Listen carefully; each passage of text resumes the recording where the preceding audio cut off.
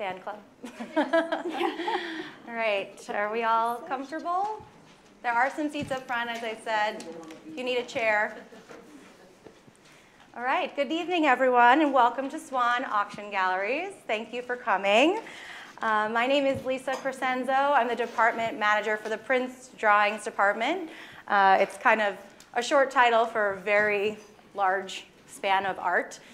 We also handle American art, sculptures, multiples of all sorts, and works on paper. You are currently sitting in the Contemporary Art exhibition. This sale is on Thursday afternoon. And partnering tonight, we are going to have a discussion about collecting female papers from the Archives of American Art. So in our sale, we do have a bunch of female artists, and our goal, as with many people in the art industry right now, is to keep increasing the amount of visibility for female artists. So this is a great setting to kind of talk about feminism. And here with me tonight, we have two wonderful ladies, both curators with the archives. Erin Gilbert is the curator of African American manuscripts. Erin is the curator at the Smithsonian's Archives of American Art. Before joining the archives, Gilbert was an independent curator. She's also served as the director of the Kruger Gallery, director of the Community Engagement, Audience Development, and Adult Programs at the Studio Museum in Harlem here in New York, and the associate director of the Leadership Advisory Committee at the Art Institute of Chicago. Welcome, Erin. Thank you. And Erin, you've been here before, correct? I have. Okay. Thank you for having me back. So welcome back. And as well, welcome back to Mary Savig. Mary is the curator of manuscripts. She has curated numerous exhibitions and has broadly written on collections at the archives. She specializes in the acquisitions of collections documenting the history of American studio craft and all collections in the Mid-Atlantic. She is the author of Handmade Holiday Cards from the 20th Century Artists and another publication called Pen to Paper, Artists' Handwritten Letters from the Smithsonian Archives of American Art. She is currently a PhD candidate in American Studies at the University of Maryland. You're done. Yay! Congratulations. She lived through it. It doesn't get old. She survived. We acknowledge it. Well, we're glad that you have finished that and you're here tonight. Dr. Mary Savig. That wasn't holding you up from coming to New York. So as I said, tonight we're going to talk a bit about the archives. And we at Swann are proud to contribute to the funding of the Archives of American Art Journal, the longest running scholarly periodical devoted to the history of art in the United States. There are complimentary issues at the back table, all available for you to take home tonight. And that fall issue covers Rockwell Kent, some women modern artists, including Warden Day. I just read that article over again last night. Really, really fascinating. And Robert Smithson, as well as recent acquisitions by the archives. We are so happy to have both our speakers back, and tonight we'll be sharing their perspective on collecting papers of women artists, curators, and dealers. So let's get started. As I mentioned, you guys are both back. This is our third event with the archives. Mary, could you describe the role of the archives a bit and the importance of collecting papers by women in the arts? Sure, yeah. So for those of you who haven't heard of the archives or you're not super familiar with our mission, our goal is to acquire, preserve, and make available the primary sources or first-hand accounts of American art. We were founded in the 1950s in Detroit, Michigan, really to create a foundation for the study of American art, then a fledgling field. Early on in the 1950s, we began collecting the papers of women artists, women dealers, including Edith Halpert's papers in the Downtown Gallery records. And I just mentioned that because there's been some great buzz on Halpert's show at the Jewish Museum, and we lent some documents from the Downtown Gallery records to that show, and they're also fully digitized and available on our website for you to browse. So since the 1950s, we've been really building on collections by or about women in the American art world. Right now, we have the biggest collection of women artists, women artists everywhere in the world, anywhere in the world. And that includes some of my favorites, since we're in front of some Helen Frankenthalers, snapshots of Helen Frankenthaler and Lee Krasner on a Hamptons beach, studio portraits of Alma Thomas in her Washington, D.C. home studio, beautiful, intricate collage postcards by fiber artist Lenore Tawney, watercolor sketches by another artist named Kei Sekamachi, who made these watercolors while she was incarcerated at the Tan Fran Assembly Center during World War II. And we have some great portraits of Louise Nevelson's cats, Couscous and Fat in her studio. So yeah, all of these documents together really help tell a more complete picture of American art. They speak to women's experiences as artists at particular moments in our art history and culture. And in addition to the papers of women artists, we also focus on dealers, curators, scholars, and collectives. Some really exciting new acquisitions that we're anticipating a lot of research requests into are the papers of Linda Nochlin.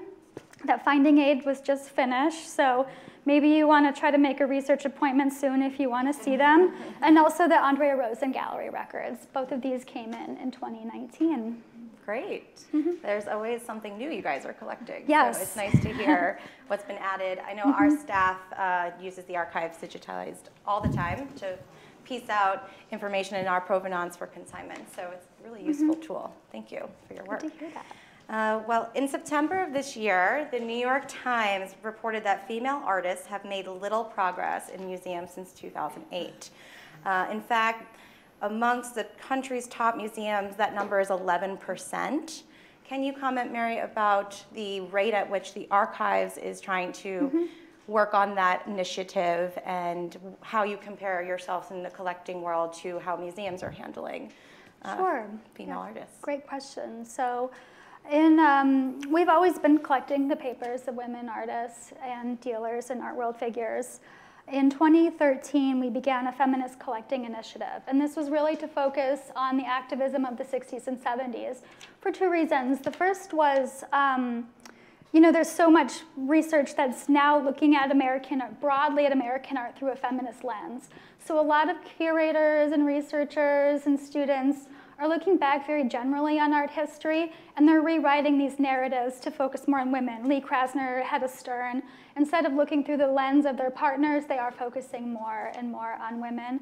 And then also there's, of course, been more attention on the feminist movement, and also these artists who were pioneers of feminism, who really established feminist formations and networks in the art world.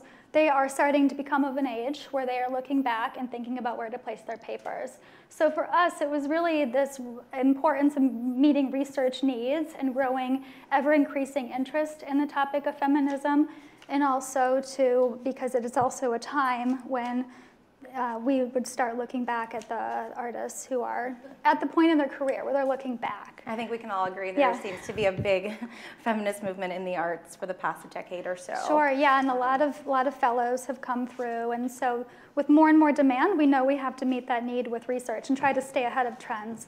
So I think right now, since 2013, about 1/3 of our collections have been by or about women, and we have done about 40% of our oral history interviews have been with women. Of course, we still need to do more, like everybody does, to achieve parity in the art world. But I'm happy to say that we are ahead of the museum statistics. Great. That's wonderful. We're all trying, even here at Swann, to continue each of our departments integrating more female voices. In this sale, we have about 15% of the artists represented are women, which is much more than years past. So we are too proud to be able to offer more. Last question for you, Mary, at this moment. Are there any particular artist papers that you've acquired just this year that you feel have expanded the collection in a new direction? So my favorite acquisitions are one that's actually not coming till next year because I worked with the Kohler Art Center in Sheboygan, Wisconsin on an exhibition about an artist named Lenore Tawney. The Kohler Art Center, if you're not familiar with it, they specialize in artist environments. So they acquired her entire studio, and then the studio is exhibited along with all of these other artist-built environments. So they did this major exhibition, and there's a catalog if you don't want to take a few flights to get to Sheboygan, Wisconsin. What's the closest city there? Yeah. You have to like fly Lightweight into children. Milwaukee, Okay. and then you drive up. You can also drive up from Chicago. But I think that speaks to, once the exhibition closes, the archives will come to us. But I do think it speaks to this growing trend within a lot of museums to, rather than use archives as a footnote or citing us as footnotes, they're really thinking through the artworks and the entire artist legacy with archives, and they become part of the process. So what was really exciting with the Lenore Tawney project is I wrote extensively about her own archives, and thinking about the difference of scale in her artworks, from her collage correspondence that was in a very small form to these huge, massive weavings that she did in her studio loft in New York that was a sail-making loft. So she was able to do these huge artworks. And being able to just think about how she made art and how it was completely connected to also how she constructed her archive is, I think, a growing curatorial practice. Two other exciting collections that just came in are the papers of a public artist named Athena Taka. She is an artist who really drew her conceptual framework from land artists. She was really focused on philosophy and ecologies. She was also really serious about making sure that she was creating these public spaces that were useful to communities, where people could really come and meditate in them and feel like they could use them as part of their everyday life. So in addition to documenting a lot of her interest in ecology and philosophy, they also show her patience with bureaucracy and the way that she really fought for making sure that her public sculptures, which included mazes and fountains and plazas, would actually be something that people would appreciate and not just see like it is something that they had to work around, and they wanted to be part of it. And then finally, the papers of Judith Schechter. She's a stained glass artist in Philadelphia. Like a lot of craft artists, her papers document her virtuosity and skill of this very historical medium of stained glass. And it also shows how she's taken this very metaphorical and reverent material of stained glass and how she's really transformed it into something that speaks to conceptual idioms about being a woman and about really macabre subjects that she's working through that are very irreverent for the medium. So her sketchbooks they really reflect her consciousness, and they're very raw, and they're really beautiful formations of where her artwork is going. So we're really excited to make these available to That's great. people. How long does it take to make an archive available? Oh, well, as soon as I describe it in our database and our registrar puts it on the shelf, it's available to any, it's freely available. So it'll be pretty soon, yeah. Look forward to it. Okay, Erin, I have a few questions for you about your role at the archives. During your time, you've brought in a number of collections from African-American women. Can you talk about some of those collections and maybe one of your favorites or a special thing that you remember that was important to you about the work you've been doing? Happily. Thank you again for having me back, and it's great to be able to speak about some of these artists in a little more depth. I have been focused on abstract conceptual and performance practices, particularly of women artists. It's been a dearth across the field, and so one that I felt compelled to address immediately as well, especially as generations shift and we were at a pivotal place with many artists. I'll begin with a New York artist, which some of you may know. Her name is Betty Blayton Taylor. And Betty Blayton Taylor is an abstract artist who, I see a head nodding, you're a bit familiar with her, I love that. But she was thinking about the metaphysical, the transcendent, and the spiritual qualities of artistic practice. Most of her canvases were round, and many of them used pastels to really illuminate this idea of what we're not seeing on a daily basis when we enter into a conversation with another human being. But the images we have of her, some beautiful black and white shots by Camille Billups in her studio in Harlem, really attempt to position her historically as a painter. But for those of you who may know, Betty Blayton Taylor was very deeply involved in community building and very deeply involved in art education. She began as the program coordinator for MoMA's outreach to inner city youth in New York. And from that, hosted these chicken and chili parties at her home. And it was at one of the chicken and chili parties where she invited the young collectors group of the MoMA collectors to come over, and they conceived of what we now know as a student museum in Harlem. In 1965, the idea was conceived, and in 1968, the museum was founded, and Betty served as the board secretary through 1977. She was deeply involved in that process and moved on to then found the Children's Art Carnival, where many of the artists that you know and love, and some that we've collected now, including Senga Ngugi, got their financial backing as artists and had another community of artists to draw on as mentors in that space, and then founded the Harlem Textile Works to be able to address the intersection of art and what one would think of as wearable art. She was also on the board of the Robert Blackburn printmaking studio. So she was really one for whom, in looking at all of those papers, you see the sacrifice of a painting practice for art administration, and in many ways an informal art administration. So her papers are not just filled with some sketches and some renderings, but many agendas and meeting minutes and notes, and really a discussion about what it meant to try to create an art community for African Americans at this really pivotal period of the late 60s and early 1970s.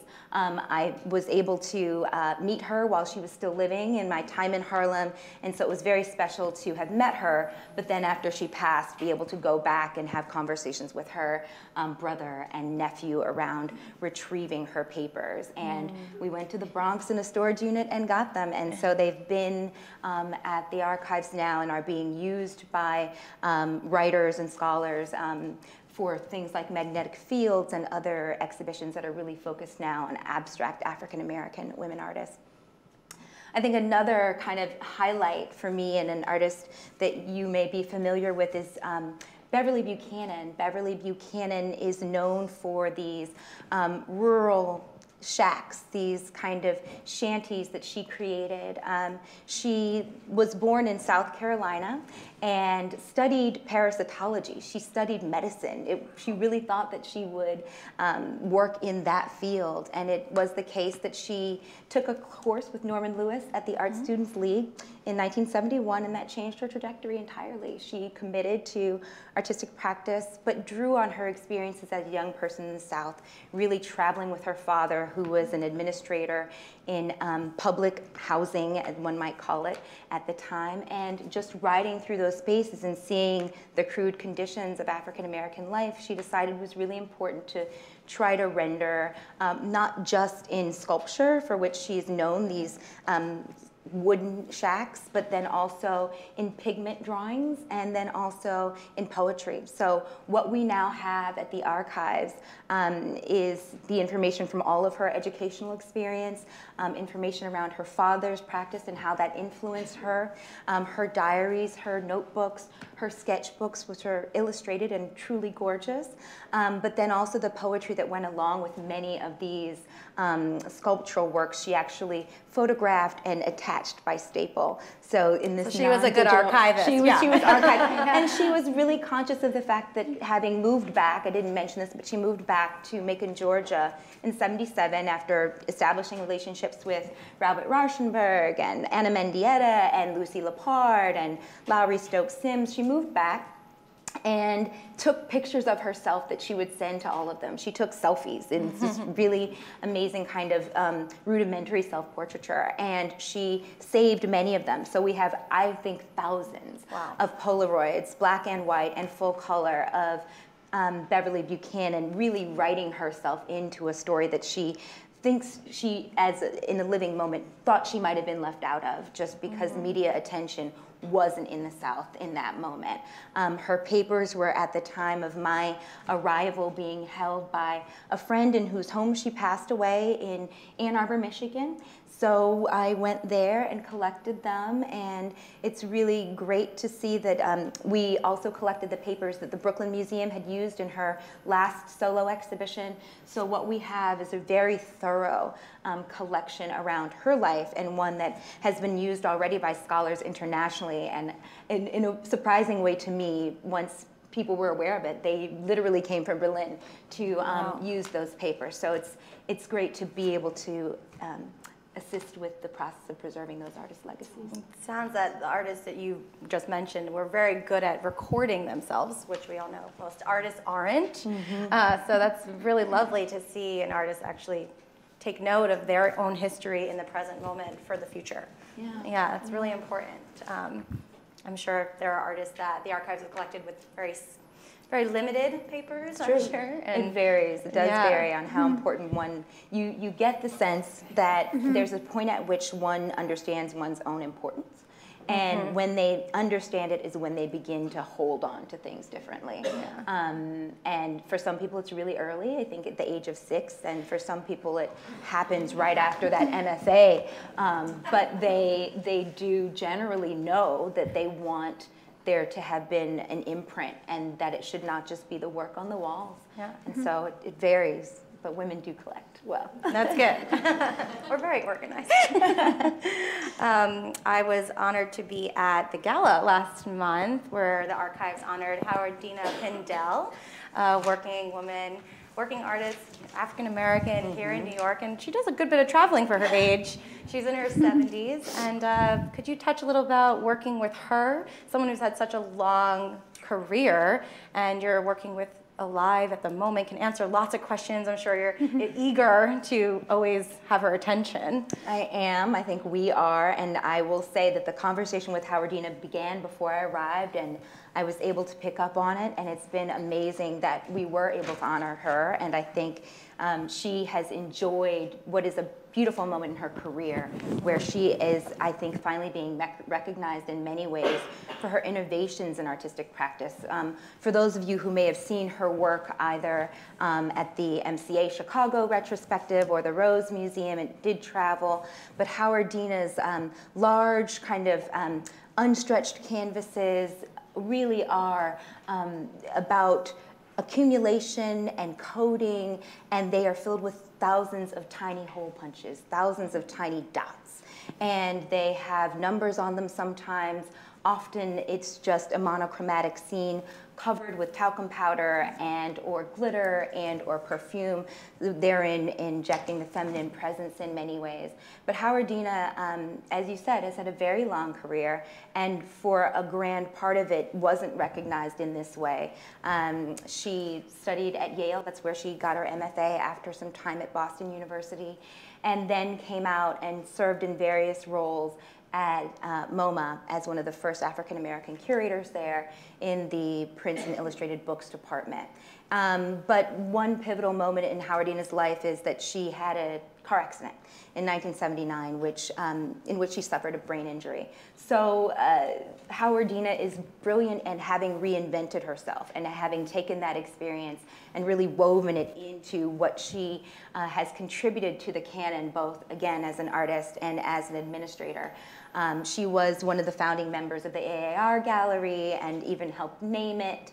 And then in the process of that experience, co-founded other organizations around African-American women artists' presence in New York. And we are in the process now of determining how much of all of this material that she has really accumulated over the last 50-some years will come to us. And I will say, based on the fact that she's also a full-time teacher, she's been teaching at Stony Brook University for 40 years. She will not leave the classroom. She's amazing in the fact that she wants to be able to pass down what she's learned to people. So she's very busy, and she's so busy and using a lot of the material right now that we are really sorting through. And I think one of the wonderful parts of this process is when someone is alive, to be able to help us curate what their legacy looks like and help us make determinations on what should come. There are things that I've learned from her, like the Black Hornet letters. And these Black Hornet letters are an alias that she worked under and wrote, hand wrote by, and then saved a copy and then sent a copy and has asked and has responses to these letters. So those are some of the things that we hope will soon come to us. We know they will come eventually, but will soon come. She had a long-standing relationship with Lowry Stokes Sims, who presented the award to her. They traveled to Ghana together, and the records of that experience we will also have, but it changed the way in which she began to incorporate culture and national identity into what became the autobiography series. So there's a beautiful linkage between the paintings and her papers. And one I think is perhaps the most important, and the papers we do have now are from her father, Howard Pindell. And her father was an administrator, a school teacher, who in fact sued the the Department of Education at a certain point for discrimination in hiring and promotion practices. The case was actually tried by Thurgood Marshall, went on for many years, and they did win. And so we have those papers, and as Howardine and I talked about why this was so important, she said, well, you know, I was traveling with my father to Ohio. We stopped at a lunch counter, and I had a root beer float. And at the bottom of the float, there was a red dot. She said, and I asked my father, why was there a red dot at the bottom of our glass? And he said, because the red dots indicate the glasses and the dishes that people of color, African Americans, could use in the segregated South. So this dot had been etched in her memory at a very early age, and that repetition, that kind of resonance with the dot has multiple meanings. It does represent that whole punching experience at MoMA, but it is also very much about seeing that dot with her father. Oh, wow, that's quite moving. Can you talk about the difference between some of the oral histories that the archives records versus just a regular interview? And I know that the archives has the largest collection of oral histories around the world. So I'd love to have you share with everyone what an oral history is and how that's really different and how you approach that. All right. Well, our long-form oral histories are, I think, an amazing opportunity for artists to tell their entire story from birth to the present moment, really unencumbered. I think the difference between our oral histories and many interviews is that we don't have an agenda. We really are interested in the artist telling their story. Generally speaking, the narrator has the choice of whom they'd like to be in the conversation with, and that person is really encouraged not to give many prompts, not to ask many questions, but really just to be there as a sounding board and the occasional response when the artist needs to move to another part of a story. We don't really ask them about a particular series or a particular body of work or particular exhibition. We're really interested in the entire span of life and the entire set of relationships that have informed their practices, from their parents to their siblings to their teachers to fellow students and colleagues in the field who may have informed the way in which they create and present work. And so they generally take place over 3 to 5 days. Wow. And so for a number of hours, and we generally have an output of between 5 and 10 hours. Sometimes they've gone longer, but you can imagine the kind of endurance it takes, and at a particular age, the kind of memory one needs to have to be able to tell those stories. Yeah. And so I think it's an honor on both sides always for both the narrator and the person engaged in that conversation to be able to hear those Sounds stories. like a vocal diary entry that just is very, very long. It is, and that I think you're surprised by the things people remember, what their triggers are. You think you're just talking about a particular year or maybe even a particular work of art, and it moves into this direction that you didn't expect, and that's wonderful because it's not something on the CV or bio. It's something that they would have to tell you. I had the honor to do a oral history with Barbara Chase Rabeau in Paris, where she's lived for over 50 years now. And Barbara Chase Rabeau was important because she's a sculptor, an African-American sculptress, but who has lived in Paris since she finished her MFA at Yale. And so she's worked abroad and in many ways has felt forgotten and has in many ways not been able to participate in a series of conversations in an ongoing manner in the US. It was very important for her to be able to share her story. She's also a writer, and so we were able to talk about the ways in which there's a relationship between her written work and her sculpting, about this idea of monument and memorializing forgotten figures that she has really been focused on in both practices. In the literary world, you may know of the Sally Hemings novel. Barbara Chase-Rabeau wrote the Sally Hemings novel, and was ostracized for many years, 20 years, for having told the story of Thomas Jefferson. And at the time of her telling it, there was no DNA evidence. She had simply traveled to the sites and gathered enough information to write this book. But 20 years later, the DNA evidence did come back to prove that this was a woman with whom he had been engaged in a long-term relationship. Another important, I think, story, and interesting for me to hear, was about a second novel she'd written called Echo of Lions. And Echo of Lions actually became the film Amistad, produced by Steven Spielberg in 1997.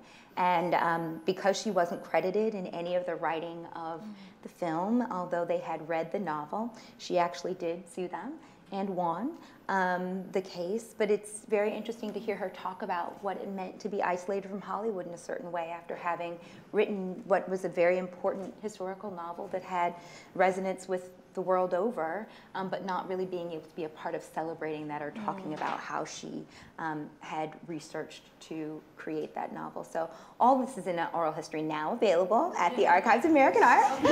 So please feel free to, request Are it. the oral histories just for artists, or are they for family members, friends, colleagues, everyone? Everyone. They're open to everyone.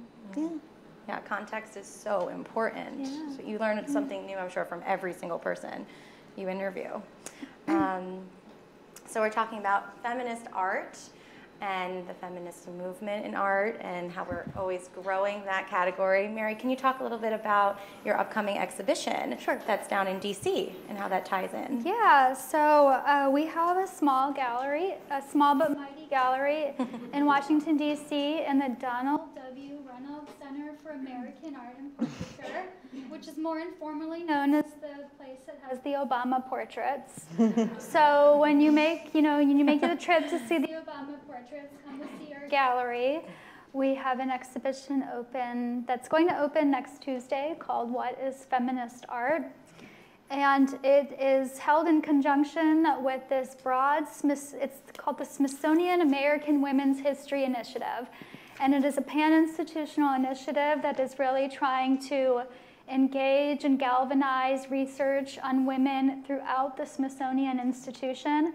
So this is trying to produce a lot of exhibitions and publications about women in jazz and astrophysics and tropical research and everything. We're trying to tell all of these stories and amplify the voices of women across collections. So when this was announced a few years ago, I began thinking about what we would do for this initiative.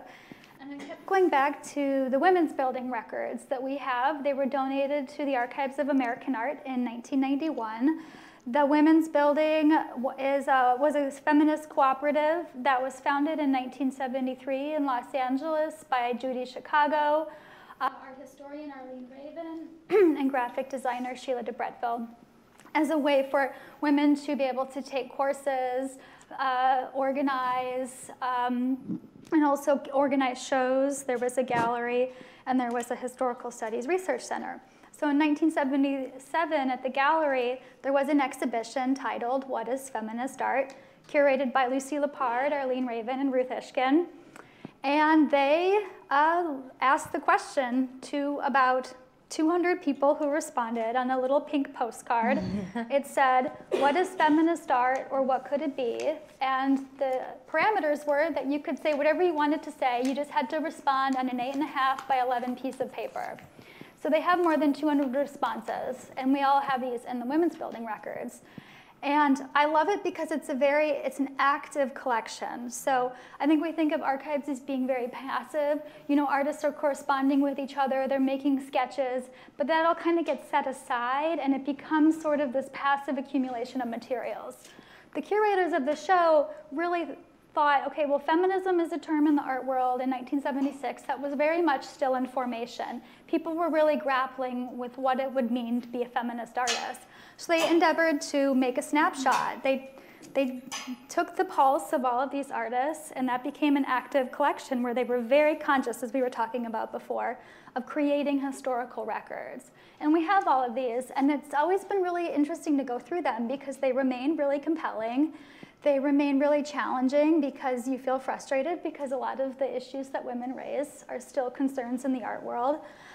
And so we wanted to show those. And we also thought, in the spirit of the original show, let's ask this question again, to say, take the temperature, to take the snapshot in 2019. And this shows also the fluid nature of historical documents, because things that were very high priorities or felt like very urgent concerns in the 1970s, you can see these shifts in how these documents maybe have changed in tone or interpretation depending on the viewer. So in the 1970s, there's a lot of work that you might imagine, like a lot of goddess worship, a lot of vaginas, a lot of discussion about being a woman and having a vagina, and that makes you a feminist.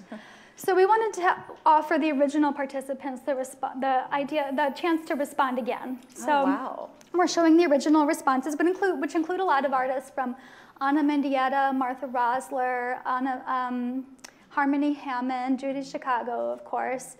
And then we also, if they wanted to, they could respond again to comment on what has or hasn't changed, and that was really interesting. Will those be on display? They're all going to be on display. And then we also, so with the original show, the majority of participants were white women.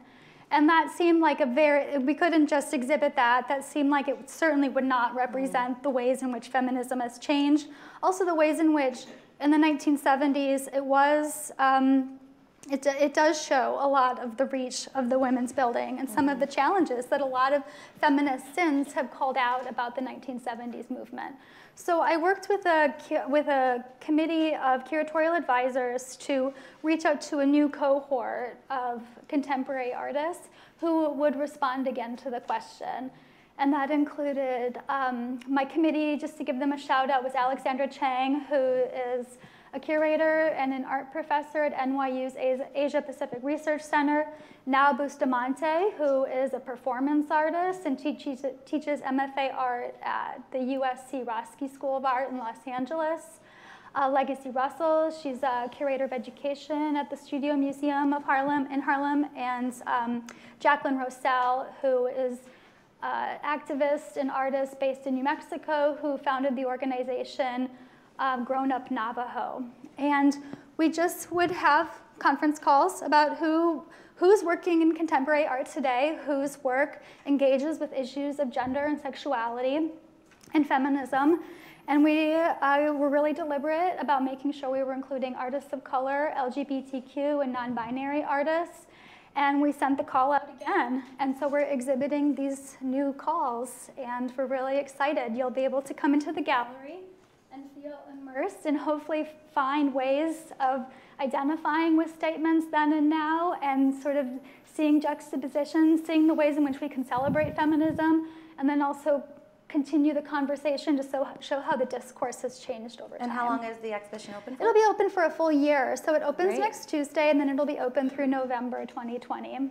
The year of the woman is 2020. Well, I'll get down to DC, that's for sure. Yes, come down. I think that wraps up about the questions I had for you ladies. And now I'm going to extend the Q&A out to the audience. Does anyone have a particular question? We do have a mic, so just give us a moment. That way everyone can hear what you have to say. Up front here, Lauren. Just a moment. Thank you.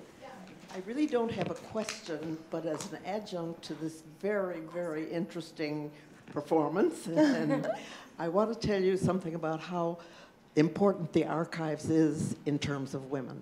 You may have seen a photograph of Edith Gregor Halpert, one of the most extraordinary women dealers who we've ever had. Now, I urge you, if you haven't, to go to the Jewish Museum, because there's a marvelous exhibition paying tribute to her because she was a singular woman in the world of American art at that time. And what's interesting about it is that she promised us her papers after a lot of wrangling many, many years ago. And she said she'd give them to us with the stipulation that they could not be opened for 25 years. Well, 25 years passed, and then wonderful Miss Pollock wrote a very, very good book about her based on the archives holdings. And the archives holdings can be seen, too, at the Jewish Museum now with this extraordinary exhibit. So it shows you really the significance of what we're doing here at the archives. Great.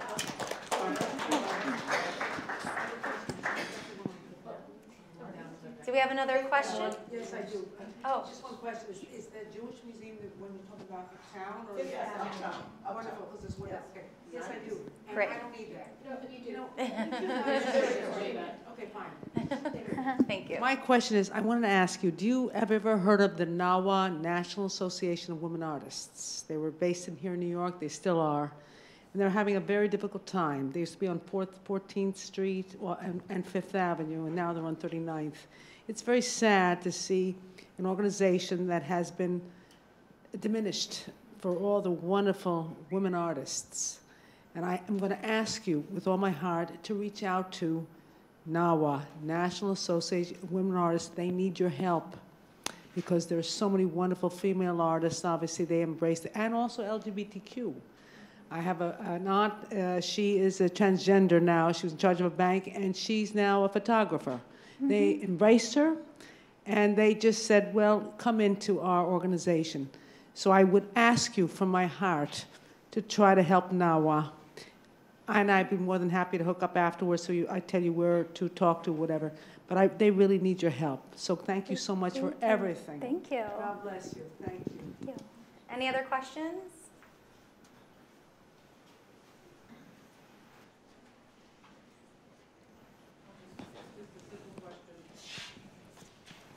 In your discussion of female artists, you know, when it all started, a lot of female artists refused to be exhibited as in an exhibition of women artists.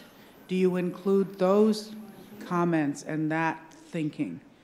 There was a very lot of arguments about whether you wanted to be included or not included, and there are a lot of very famous women artists who refused to show as a woman artist. I mean, are you including, as I said, are you including that information? In the 77 show, that was certainly part of, the 77 show did a great job of mapping that discourse. June Wayne has a great response, as does Elizabeth Whitney Quisgard, basically saying, you know, I don't want to be called a feminist artist. It detracts from my possibility for success, and they're calling out some problems of feminism at that time that were certainly part of the discourse, which is great about the 1977 show, and also hopefully what we're trying to do for 2019 is to show that this is very much an active discourse, and it continues to be a conversation, and that there are no easy definitions, and that in many ways these historical records show that this resists easy definition. So there really are these answers that I think a lot of people can identify with, depending on where they are in their life or their experiences. So that's a great question. Yeah. Did you see the I did.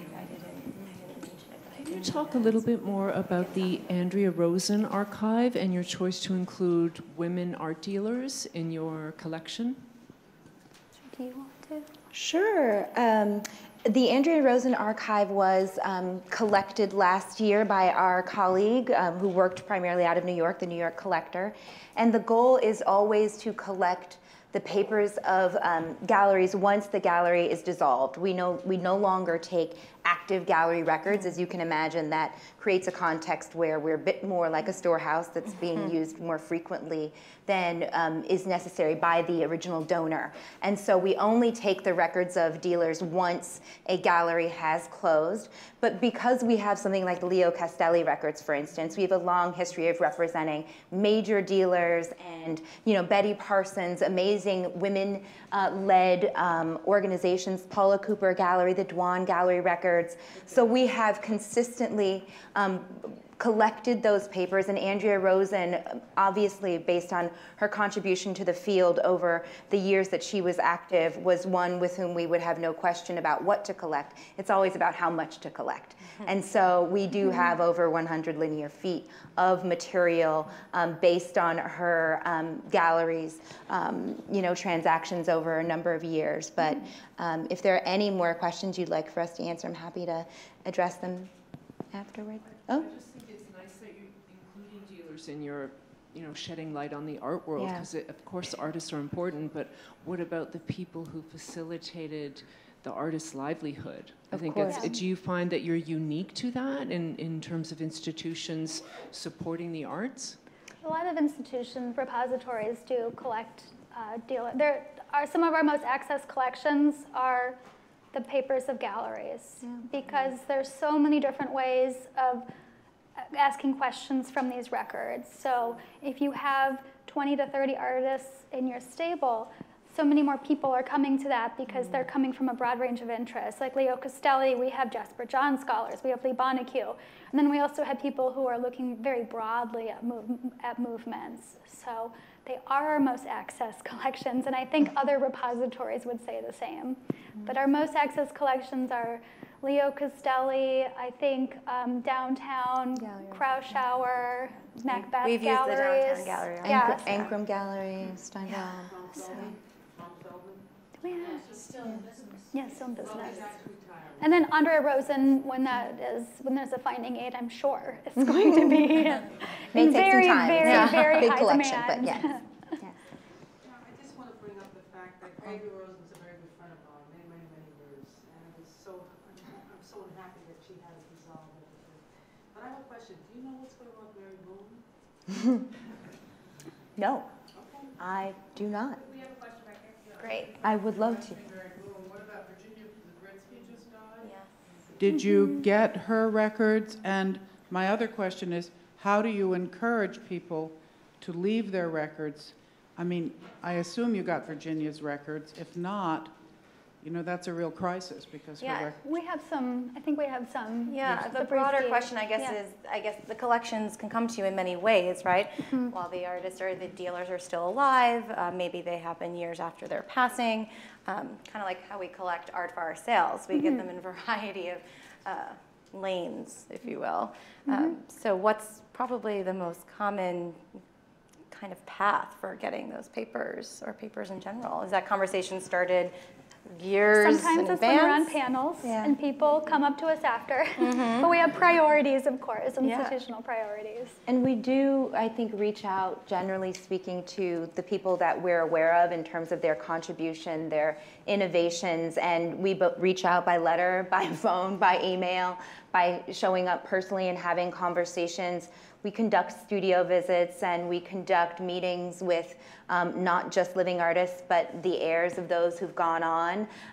But we are very cognizant of the fact that we also rely on scholars and on curators who are doing research on artists we may not be aware of, and who are trying to amplify the knowledge of a certain artist, dealer, collector, or art historian. And so we're always open to having conversations about the artists we're not as familiar with, and to exploring how they may fit within the scope of artists, dealers, collectors, and art historians whose papers we are collecting. So feel free to send suggestions. All right, well, I wanted to thank everyone for attending, and thank you. Was there one more question, or are we good? We're good? All right. Thank you. And the bar is open. Please My nail broke go the grab a minute I drink, got and make into sure you a take cab, and I a was like, catalog look. and a journal on your way out. Thank you.